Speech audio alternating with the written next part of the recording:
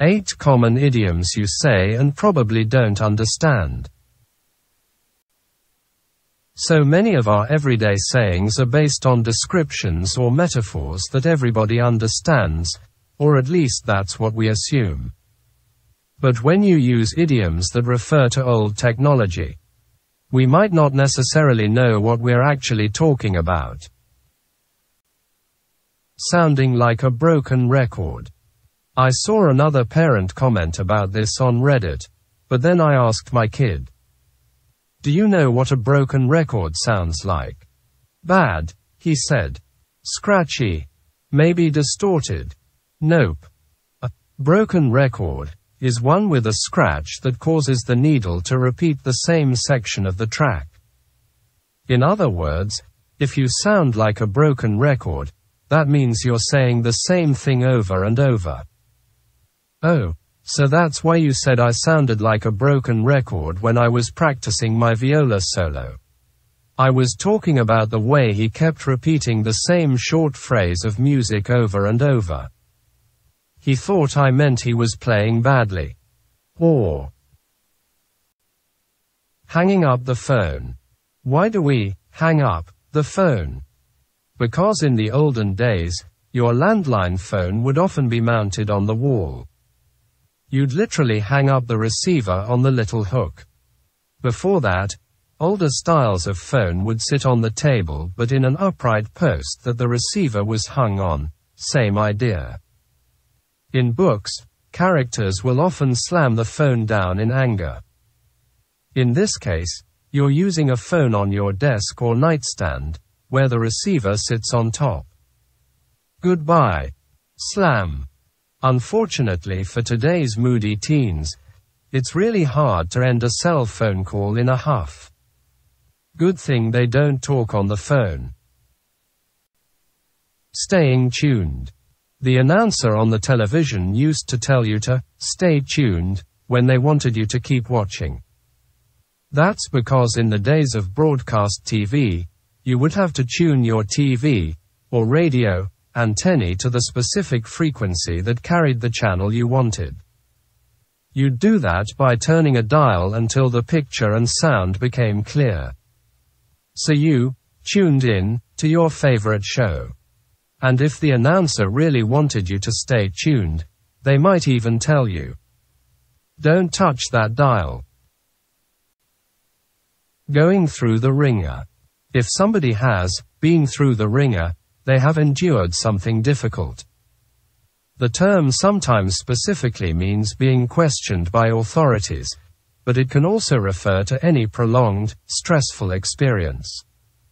A wringer is a device for squeezing the water out of laundry.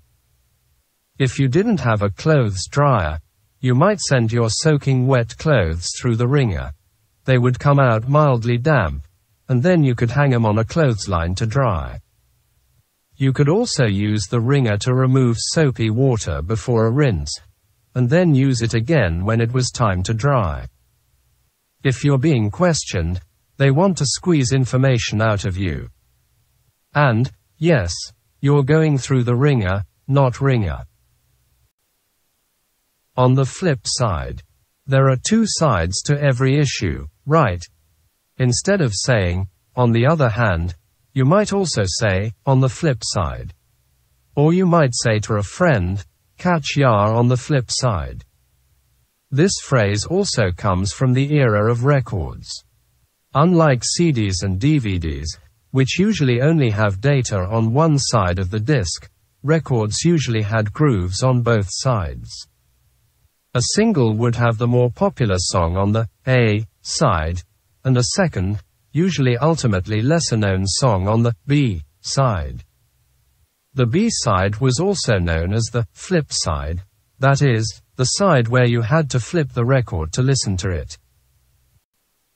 Turning a device on or off. When you turn off your iPad, kids, you just hit a button. Where's the turning in that? In my day, when it was time to stop watching cartoons, we would literally turn the knob to the off position. Televisions, radios, and other devices would use the lowest setting on the volume knob as an off switch. You turned the volume all the way down until you heard a click, and then silence. These knobs are also why grown-ups will yell, "Turn it down," when the volume is too loud. CC somebody on an email. If you want to send an email to more than one person, you might put the main recipient in the to field, and then someone else under CC. For example, you might CC your boss on a work email, or CC your partner when writing to your kid's teacher. CC stands for carbon copy, and it comes from the days of typewriters. When you typed a letter, you could put a sheet of carbon paper under the paper, and a second sheet of paper under that. With every keystroke, the carbon paper would transfer a lighter, but still legible impression to the bottom sheet of paper. The top sheet was the real document, and the sheet underneath a lower resolution copy you could share with someone else or file away for future reference. That save icon. What is that weird square icon that all the kids recognize as the button that saves your half-finished work? It's a floppy disk, kiddos. There were a few iterations of the floppy, with the most modern version being a 3.5 inches rigid square of plastic that had a little metal door you could snap back and forth when you fidget with it. But inside that plastic case was a circle, a literal disk, of flexible material that could record data in much the same way as the magnetic tape inside an audio or VHS cassette. This inner part was what was actually floppy. Computers at the time didn't have much storage space. Some didn't have any.